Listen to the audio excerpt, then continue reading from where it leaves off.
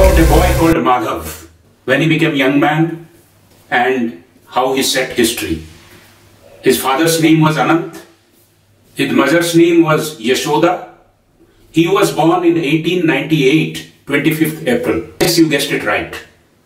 We are going to speak about Dr. TMA Pai, founder of Syndicate Bank, known as Madhav Pai, known as Tunse Madhav Anant Pai.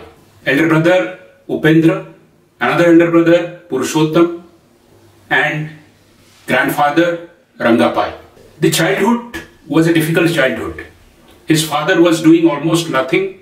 His father was the fourth of the 10 brothers and sisters, and Ranga Pai, who was a regular villager with some land holdings, some side businesses, some Brahmin priesthood, was ruling the entire joint family with an iron hand. Madhav learned the agriculture. Madhav learned what is the rural economy. Madhav learned what is the rural society and how it works, and how to make a living among stiff competition for attention in a large family where 10 children of Ranga Pai, along with their children, along with their wives, were sharing the same household. Madhav Pai's childhood was marked by disruption of studies. He was first sent to a Catholic school. Then Pais found that it is against their Brahminical traditions, so they withdrew him and he didn't study for a while. The house was so crowded that he always used to go to his mother's place called Kalyanpur, which is nearby, and he used to spend the schooling here, there, and coming back, he used to study, he used to help in agriculture. By the age of 9, adept at things which are domestic. But two socks were waiting for him. At the age of 7, the family patriarch Ranga Pai died. And when he was 9, he lost his father, Anant Pai. Mother Yashoda was, right from the age of 9, a big influence on him. And because the father was almost doing nothing, so elder brother Purushottam started a business called TMA Pai Associates in Udupi. And the boy Madhav, along with his studies, started helping in business. And there, in addition to his childhood where he understood completely the agriculture, rural community, family life, how Brahmins behave, how different castes behave, he started learning business. How business is conducted. He used to go help his brother. And this business of TMA Pai Associate, TMA Pai Brothers, was completely aimed at weaver community. So he started understanding how the entire value chain of weavers work. He went for doing his PU, but again he disrupted it when he learned that his own old primary school is about to be closed. He didn't go to school for 2 years and started collecting money to revive this school. Again, at the very young age, he had to face the difficulties of asking people for money for a bigger cause. So haltingly he continued his studies, he helped his brother, he helped his ancestral property, agriculture, rural, business, everything went together. Then he joined in Christian Medical College. And those days there was hardly anybody going from this area to study medicine. And he graduated at the age of 27 when he in 1925, which as you can see is very late, but he came back with a contract from a Hong Kong agency that let me go to Hong Kong and set up a medical practice there, because Hong Kong was a colony which was growing and good money was there. But the mother told, there is enough people who are sick here, you can do your business here. So he came back and started doing his practice in Udupi.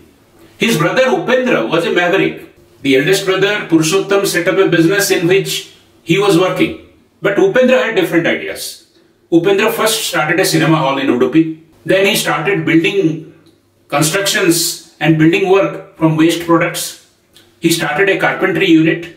And one day, stealthily, God knows what happened to him, he went and registered a bank in Madras. And he came back and told the brothers that I have registered a bank and let us start a bank. Now, Purushottam Pai was busy in business.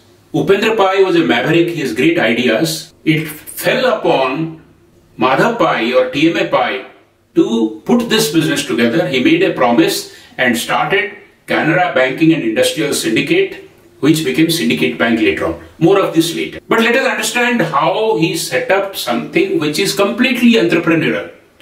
When government hospitals were the rule of the day, he started what is called a nursing home, Pai nursing home. He also brought in something called doorstep delivery of medical services. He used to go from door to door, give service, and during that time, he saw the poverty of people.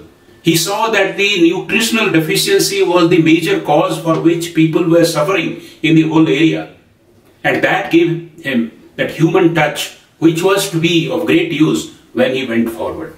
No time was wasted in establishing his practice. By the year 1927-28, he was earning between 1500 to 2000 rupees a month. When senior government servants were getting a salary of 200 rupees, a high school headmaster was getting 30 rupees, a munsif was getting 40 rupees, he was earning 2000 rupees a month. And most of it, he tried to channelize to various other activities.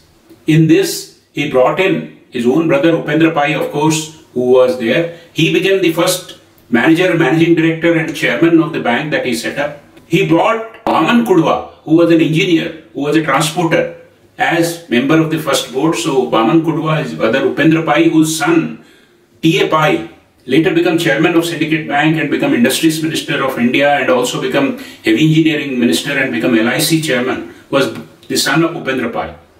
So in this family, the banking called Syndicate Bank came up amidst stiff competition. There were 8 banks in this area. The big 4, that is Syndicate Bank, the Canara Bank, the Corporation Bank and Karnataka Bank were there. There were 4 others. 2 of them went into liquidation and 2 of them got merged into Canara and Syndicate. But again, thriving for existence and survival and growth amidst stiff competition gave him the idea of innovation. First thing he did was that he made the banking habit popular amongst the people. In a young age of around 27, 28, he went from door to door, making people understand the power of compounding. It is told that he took only the spare money out of a fisherwoman, and when after 4 years, he told that because of power of compounding, the lady has 500 rupees. The lady was not only completely dumbstruck, only things he could say was that, please don't tell my husband that I have so much of money. Another thing that he launched was doorstep banking. Again, innovation to thrive in competition was the pygmy deposit scheme. And in the age of competition, he adopted selling tactics like lotteries, like lucky draws, like, giving additional rate of interest. And pygmy deposit scheme becomes so popular, people with small savings. It is told that one small trader with pygmy deposit, that is daily deposit, he got so much of money with interest that he built a big house and he named the house as Pygmy House. Today, even pygmy deposit scheme bears the testimony of the innovative kind of banking. He also made schemes for farmers, for smaller people, created a veritable institution for all people to bank with.